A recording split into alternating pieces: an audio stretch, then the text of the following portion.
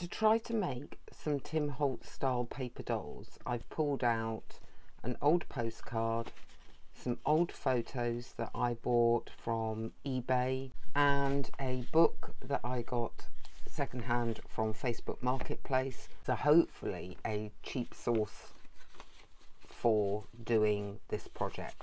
What I'm going to do first is fussy cut around the actual images, and then look at his paper dolls, and I think some have wings and some don't, and hopefully do a combination.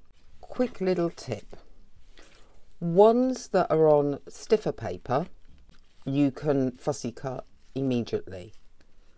Also, if you think you're going to add wings to a picture, you can fussy cut that immediately, because I've noticed with the Tim Holtz style you would then add a backing like white or black and then do a rough cut around that. That's what he does.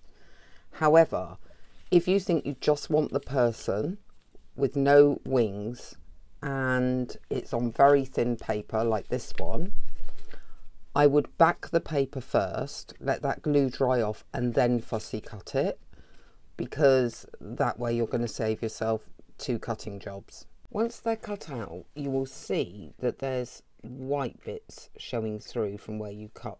What you do is you turn your image over, grab your black ink and gently just rub along your cut marks, and you can see where it's picking up here a thin black line. That will hopefully fill in any white core showing when you turn it round. Yeah, I'm not seeing any white core on that now, so that seems to work. As you can see, I cut a pile of them. So I've got quite a bit of work to do now. If you want a plain paper doll, these are now done.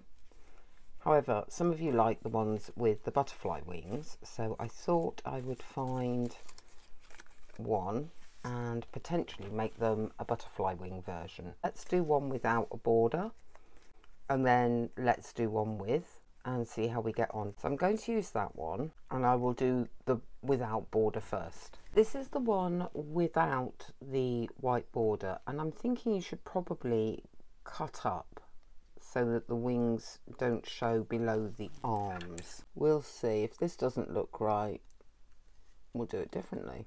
Okay, I prefer them not showing. To do the ones with the white border, we're simply going to glue them in place and then glue the whole thing onto the white paper. Cut round this so there's a bit of a border, which is slightly less fussy cutting than actually cutting the image out. Not having to be quite so precise. I don't mind if the border is fatter in some places and slimmer in others. I'm not going for perfection. So what I've done here is I've put together some with a white border, some with a red, some with no border, just to show that actually if you make your own paper dolls, you have choices. Thought we might try making a little page decoration using a paper doll and some scraps.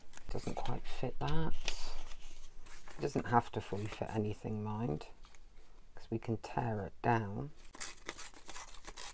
Problem is I don't really like it torn in one bit and not in another bit. Tell you what, let's go plain. We could either tear around him and then add, yeah, I think I'll do that.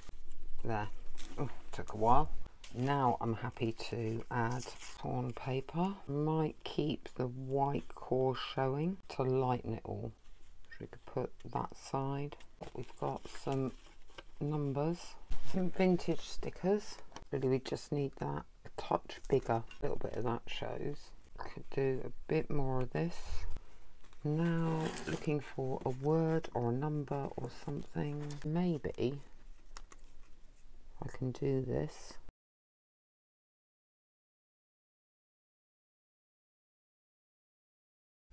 And then I think just a little ink stamp maybe. I'll go off the page with it. I'm just about to see the story, it's fine. Like that, actually, that works quite well for a bit of a scrappy page decoration. I might do another one. We've got her, and she's outlined in black. I'll stick a weight on it for 2 minutes. I think what I'm going to do with this one is make it into a tuck spot, or a tuck spot or a pocket. I don't know if she should be smaller, narrower. I could actually just turn these in so that it will stand away from the page.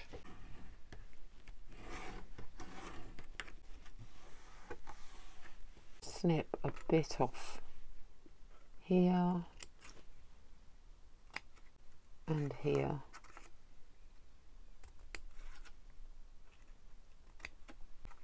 And then it will go on the page like that. I'm not going to decorate that pocket any more than that.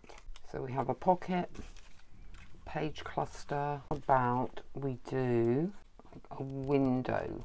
I will put the glue along this edge. I need to just position it right. As I've already made a little cluster and a pocket, I've decided the third example will be a tag.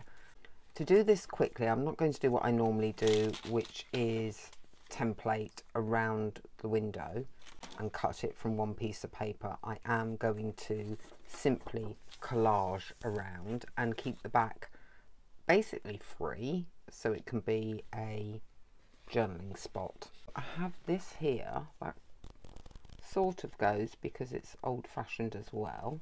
Got a bit of a letter type thing going on there. Writing could go sideways on and could go along that way. This, which would fit along there, we're going to go with that over the window, and then probably just something here. Not sure I like that particularly, but we shall see what happens. I mean, it looks pretty cool, doesn't it, even with all the jazzy colours, but this area seems to dominate.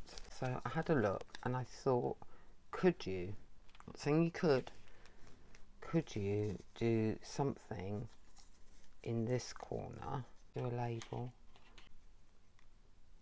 I think 2 stamps works. I'd love to put something here. We'll go with a couple of buttons. Yeah, I might do that. I have lots of people left over. I don't think I'm going to run out of those anytime soon. I love these little projects. I actually genuinely like all of those. I like the idea of making my own. If you also like this video, please give it a thumbs up. That really does help with YouTube, as does subscribing. I have over 250 videos now, and I've only been doing this 9 months. That's plenty to choose from. And let me know what you think of making your own paper dolls in the comments below.